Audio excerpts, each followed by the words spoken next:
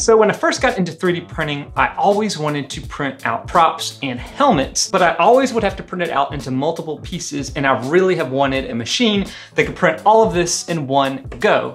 So in this video, we're gonna check out the LK5 Pro from Longer and see if this could be a good option for you, especially if you wanna print stuff that's big. So this is the most recent printer in Longer's line. So before this, the 4 series is pretty popular, but this is their most recent, and I think it's their biggest. You're actually gonna have a work bed, if I take this off, of 300 by 300 by 400, or 11.8 by 11.8 by about 15 3/4 inches. So a pretty good area where you can do bigger things like this Mandalorian helmet. So a few nice things about this right off the bat were these kind of triangle support. So especially as you get a printer that goes bigger, having the whole frame rigid as your extruder is moving all around is a really big deal. So having these extra supports helps keep kind of the flex down on this guy, although it's like wobbling on the table. The printer itself is pretty stable. It has a filament runout detector right here in the back. Actually had to happen a couple times on me, so whenever my spool was gone, it would pause the print, I could reload it, and I could keep going again. That's an upgrade that a lot of people add on to like an Ender 3, but it's great that this comes with it. I'm gonna turn it on, so you're probably gonna hear the fans, which is like the loudest part of it, but overall it actually is pretty quiet when it's printing. But now that it is on, it's got a color touchscreen, so you can get into pretty much all of the settings right there. You can load in your files,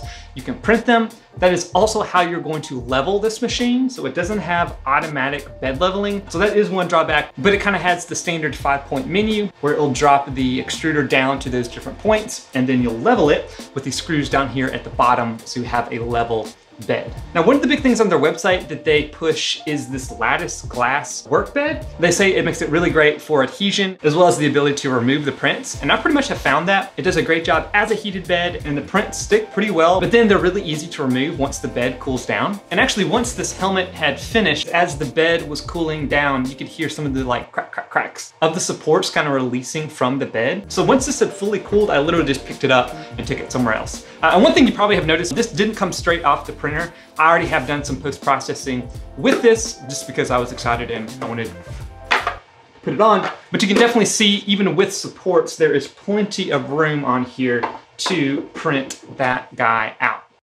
So another thing you can do is resume your print even if your entire machine shuts off, which is great. And then for some more of the specifics, you have a bowed-in extruder with a Teflon tube so you can handle high temperatures. And then it comes with a 0.4mm nozzle, but you can change that out pretty easy. Now we're gonna jump into the computer real quick to give you a better idea of the actual work area size and the type of models like this Mandalorian helmet that you can actually get into your printer.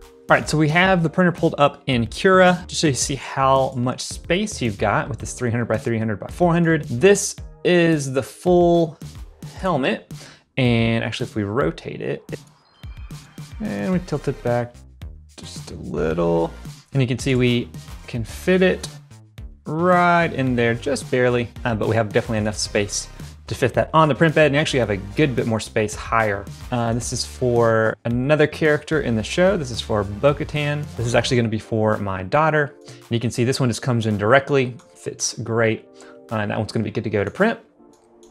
But then we can also go a good bit bigger. So this is the Sith Trooper helmet, which is like a big Stormtrooper helmet. But you can see I can bring this one in directly, and you can print out a big Stormtrooper size helmet as well. So I didn't actually film the assembly process, but it's pretty easy for the most part. This entire bottom comes already assembled. So you're basically just putting this whole gantry together, but it goes together real easy. I think it took me about 30 minutes to get this thing up and running from the box.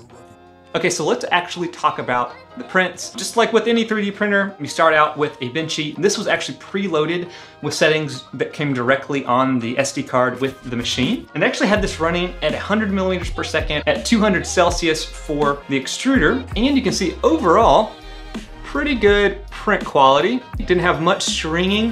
You can definitely see I had a little bit of kind of a layer shift and then a little bit of ghosting, especially right there around the circle. But for the most part, especially straight out of the machine, it was doing a good job. But I did notice that it seemed like there were some cooling issues to where the actual filament wasn't cooling down fast enough, so things were kind of shifting as it was printing. And really that's kind of the main drawback I've seen with this printer is the actual kind of exhaust nozzle or the cooling nozzle. And you can see this is a different color, this isn't black, and that's actually because this is the one that came with the machine. And what's kind of crazy is they had this file for this guy already preloaded on the SD card. So I guess they know that's an issue, and it might be hard to tell, but the issue really is this is a little bit too high. So the nozzle and that layer of the print isn't getting hit with the air as best as it can.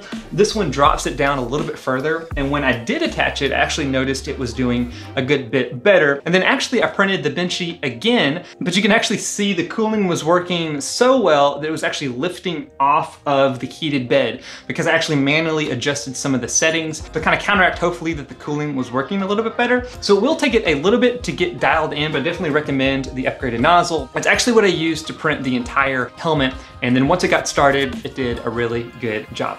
Now you might be wondering, how do you take a 3D model like this and then turn it into something real? And to help with that, I want to let you know that this video is sponsored by Skillshare. Skillshare is an online platform with tons and tons of classes, and actually there are some really good 3D printing ones, including this one that is actually featured from Lauren, who is a designer that will kind of walk you through the real basics of not only 3D printing, but also 3D design. And even if you guys want to design your own things, so like you want to model your own helmet, they have great classes on 3D modeling programs like Blender or Fusion 360 that you can jump in and make your own thing, send it to whatever slicer you want to use, and actually print something out that is real. They actually have a 7-day free trial, which is great if you just want to jump in and see what it's all about. And they also have a promo running right now where you can check out all the details right down below. Okay, let's get back into the review. Now, really the only other issue I was running into was this bed. It might be hard to see because the entire table shakes.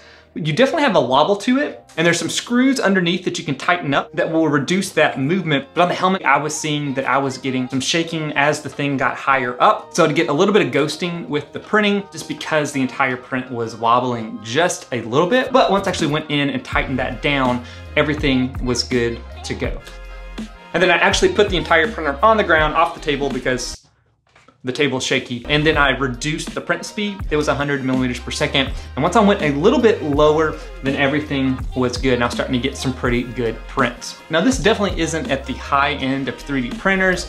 Probably the biggest issue is this isn't built with a full enclosure. And then especially once you get really big, more often than not, you'll actually have like a full square frame that will keep this thing way more rigid. And because it's open air, you'll run into some of the issues that you have with pretty much any printer that's like this when you're having to print materials that need a higher temperature on the nozzle. But for this style XYZ Cartesian printer that is open, this actually does a really, really nice job. You can definitely compare this with the stuff from Creality, like the Ender 3 Max, so the taller one, or the CR10 series, or even the Anycubic Mega X. Now, I know these Mandalorian helmets have been all over YouTube, but I actually got this one from Daryl over at The Broken Nerd. I think it was off of his Patreon. I'll include a link down below if you want to print it out yourself, because we do have Halloween coming up, and I really got to get working on my costume. So let me know what you guys think of this, as well as any printers you would like to see me review in the future. We're going to be doing a lot more 3D printing on this channel, in addition to lasers and CNCs and all kinds of fun digital fabrication stuff. So until next time, go make or break something in your shop.